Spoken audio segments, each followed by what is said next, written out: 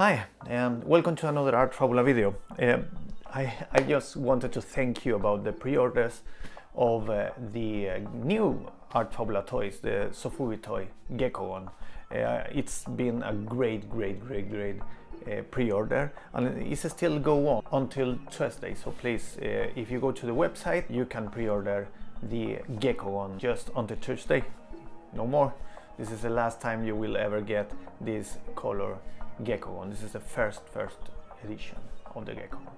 So go to the website and pre-order. Thank you very much for this. Now I need to put all these orders in place. I need to paint them and I need to begin construct this little guy.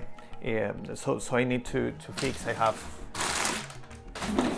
have a lot of those pieces without cutting.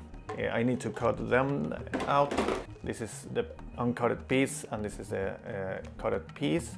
So I need to make all these holes too and put all the toy together. This one here, this is the prototype, as you see, but this is the unpainted prototype, and this is the first Geckogon version, the green one. And this is the one that is on pre-order on the website right now until Tuesday. So please go and pre-order it. So I need to paint this in this. So let me fix these things and I will show you how to paint the Geckogon in a few minutes.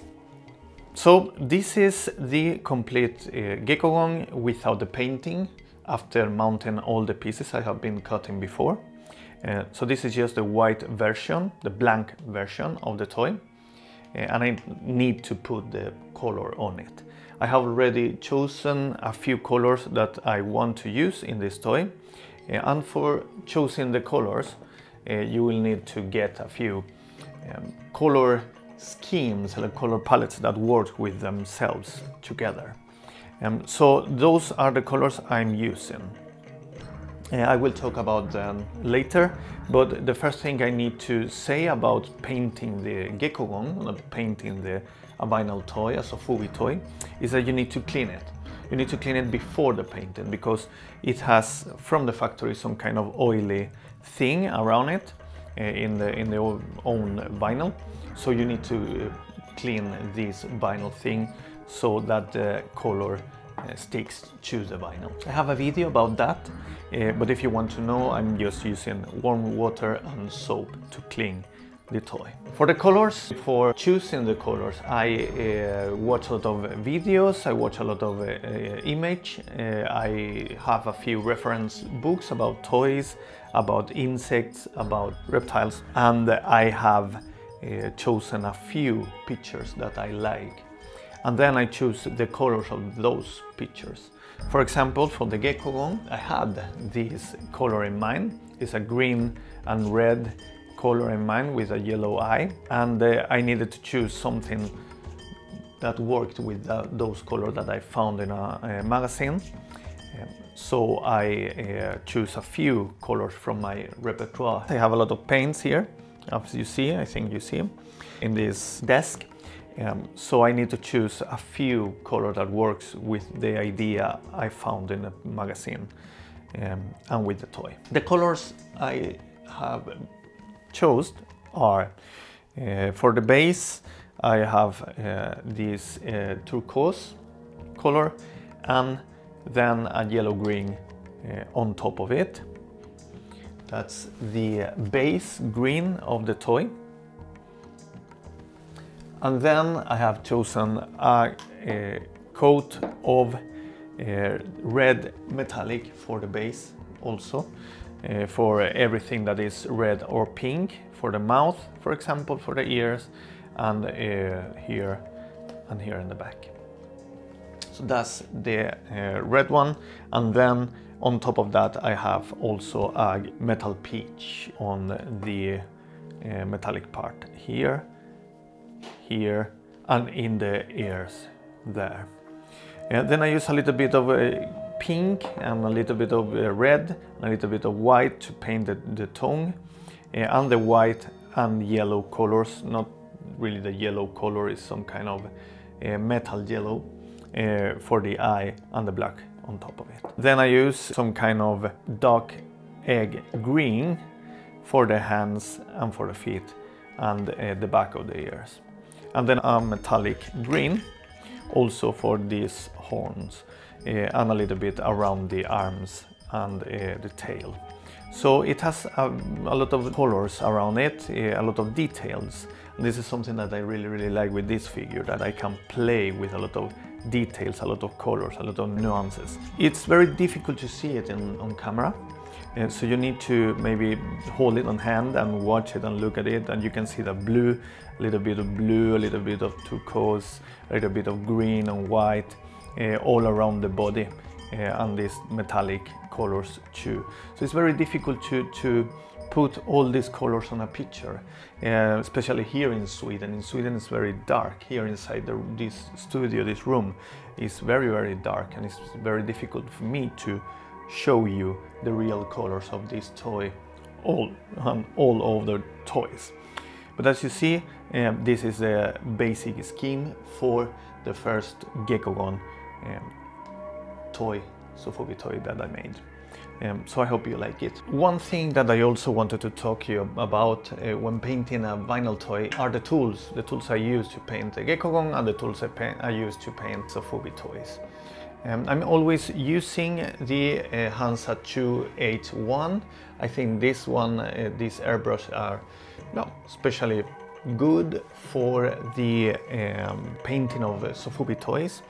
I have a video also about using these kind of tools, the airbrush, but this is just one action tool. It means that you don't need to press down to get the airflow. So this one is very good. Then I use the rapid thinner, of course, and the leveling thinner to use on the paints, the metallic paints. I'm using the rapid thinner. You will need the rapid thinner for the metallic paints, and for the normal paints I'm using the leveling one. I have experimented with a lot of thinners, but the Mr. Color thinner, the leveling one, works very well with the colors that are not metallics.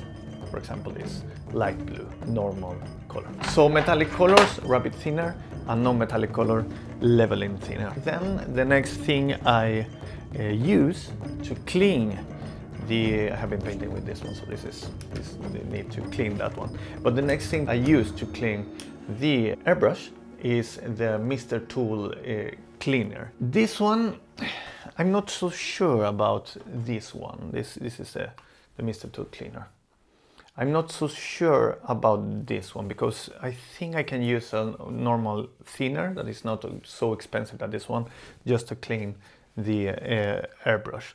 But it's working very well, and I think I will continue using if I don't find anything cheaper. And then the last thing I use, of course, normal brushes. Don't use the natural ones, use the synthetics ones for the thinner and for this kind of enamels paints, because they are going to destroy your brushes. So use just the synthetic ones, and be careful with the thinner when you are cleaning them, because you are going to kill them. I use brushes in the Geckogon, for example, on the tongue and on the eye, just to mark the details of the eyes and the tongue. But in the other toys, for example, I'm using to make the details, there are black details on the head, to put some kind of shadow, and then maybe to paint a few things. So the brushes are also something that I'm using a lot. And I think that's about everything I had here. Well, of course, a knife. I have different kind of knives, and I have also this warm air pistol tube that I use a lot, because I need to put these toys together, and this taking around, I don't know how much time does it take to make one of these toys, but it's taking a lot of time to paint those toys. So, and that's everything that I have for today. That's the way I paint the Geckogon, the colors I use, the tools I use to paint the Geckogon.